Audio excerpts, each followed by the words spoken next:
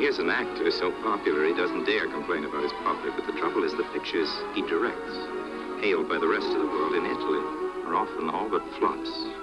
Whereas each picture he acts in is invariably #1 at the box office. Now, I think the Italians are right about him as a star, and I know the rest of us are right about him as a director.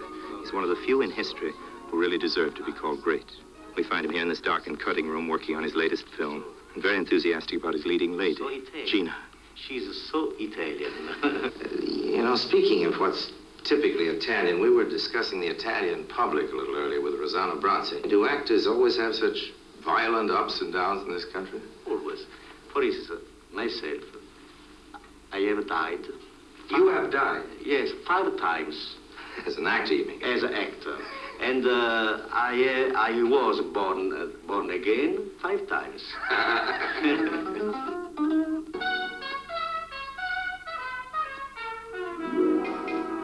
We're looking for a beginning to the story of Lollobrigida. I guess we might as well start here on the Spanish Steps. Well, I'll admit this is going way back to Gina's ancestors. We used to gather on these steps to wait for a job. This was a sort of outdoor model agency. And it's a fact that the best artist models in all Italy hail from Gina's hometown. For centuries, people in the mountain village of Subiaco have been noted for their remarkable beauty. Now, Gina was never a painter's model. She's a painter herself. This is one of her pictures done when she was an art student. As a model, Gina posed for comic books. Now, in Italy, they're illustrated by photographs, as you see. And like most of our comic books, these are not comical by intention. And the plots are pure soap opera. Tennis, anyone? This photograph is not from the comic books, though I'll have to admit that the mustache is pretty funny in itself. And in the days when that was taken, Gina, who was just making her start in the movies, used to live somewhere in this neighborhood, in a house not far from the railway station. Can't remember just which one. And actually, it wasn't very long before she was on her way up in the world. For the next few years, I lost track of her personally. Professionally, up and up and up is just where Gina kept right on going. I'm pretty sure that just as soon as she was playing bigger parts, she was living in better houses. And as fast as her billing improved, so did her address. That's a safe enough guess. And I do know that finally Gina's popularity rose to such furious intensity that she was forced into that ultimate luxury, moving out of town altogether. Thus, after struggling into the big city, our country girl could now afford to go back to the country, in the suburbs this time, comfortably close to town, just outside the old walls, but pleasantly rustic, rural, but very chic. All roads, they say, lead to Rome. Well, in the days when they really did, this was a major highway, also a fashionable suburb. Socially, it's still quite an address, and historically, a magical name. This is the Via Appia Antica, the old Appian Way. And there it is, Gina's place again. Here we are, back again at these famous gates. But what do you know? It turns out we have exactly time enough before keeping our appointment for a brief switch over to the studio. A coincidence? Call it the magic of television.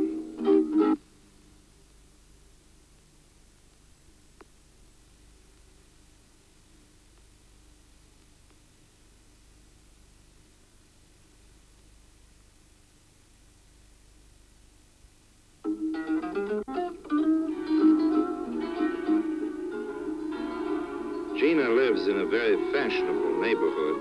Dukes and duchesses, heirs of the oldest and grandest princely houses live out here on the ancient Roman road near the Lollobrigida estate. But not so very many miles away is where Gina grew up. The house, like the villa, is fairly close to Rome. But in human terms, a whole world separates the two houses. One, a country estate. The other, just a place in the country, shared by maybe half a dozen families.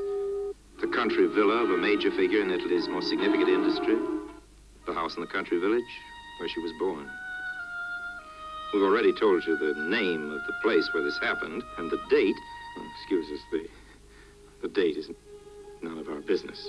Now, where, you ask, are the famous beauties of Subiaco? Well, we know about one of them. She left for the big city just as soon as she could. Oh, there's still plenty of Lollobrigidas around town, relatives. Here's one, for instance, Gina Lollobrigida. But the town was just about destroyed in the war, and it's still pretty empty-looking and sad. Some of the people we talked to here weren't very nice, I'm afraid, about Gina. They aren't really proud of her success. Many seem jealous. Well, there must be something we can say about Subiaco.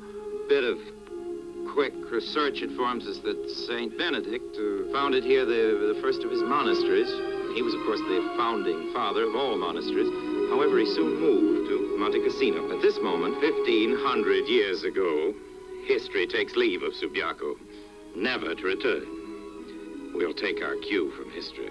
And from Gina, too. She left town in a hurry, and the urge is understandable.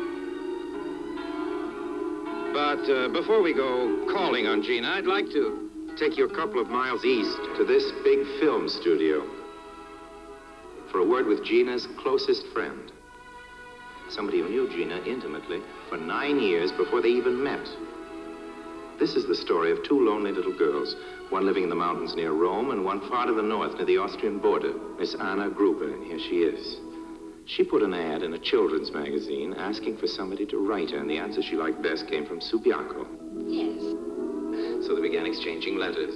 An average, I think you said, Miss Gruber, of 2 a day. What did you find to write about? All the day, what we are doing all the day, what is happening in the school. I suppose Gina, at least, wrote about movies. No. No? Well, if she had time to send you 14 or 15 long letters a week for, what was it, 9 years? Yes. I guess Gina can't have had many real friends in Subiaco. No, she has not many friends, and she was really, I think, alone. What about her schoolmates? No, they were really normal girls living in a little village. And Gina has something more. I mean, she had dreams and needed to express herself. And also she was very poor. Now, of course, Gina has just about everything. And you've gone into moving pictures yourself, haven't you, Miss Gruber? But you flatly refused to let her help you. Yes, because I thought that it can divide Gina from me and me from Gina. Well, earlier, of course, you were divided by the war. Those years, the north and south of Italy were divided, and your correspondence had to stop.